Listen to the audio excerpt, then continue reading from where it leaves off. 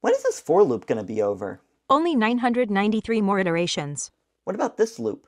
It will be over when it is over. For loops are great when you want to do something a certain number of times, like if you want to print hello 100 times. Great for a for loop. But sometimes you want to do similar code over and over again until a specific Boolean condition is met.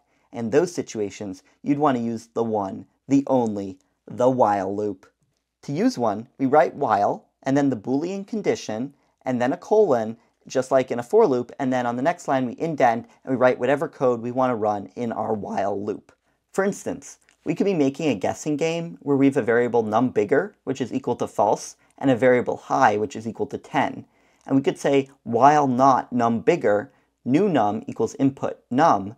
And we could say, if new num is greater than high, then we would say that numbigger is equal to true. Else we can print needs to be bigger. And each time it'll ask for a num, and if it's not bigger than the current high num, then it'll print that it needs to be bigger.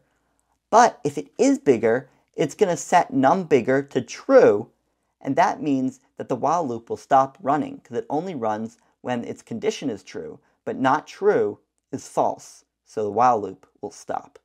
If we have while true, print high, that thing's going to run high until your computer dies or you stop the program. And just like with if and for, you can use nesting with while loops. Now isn't that pretty darn cool?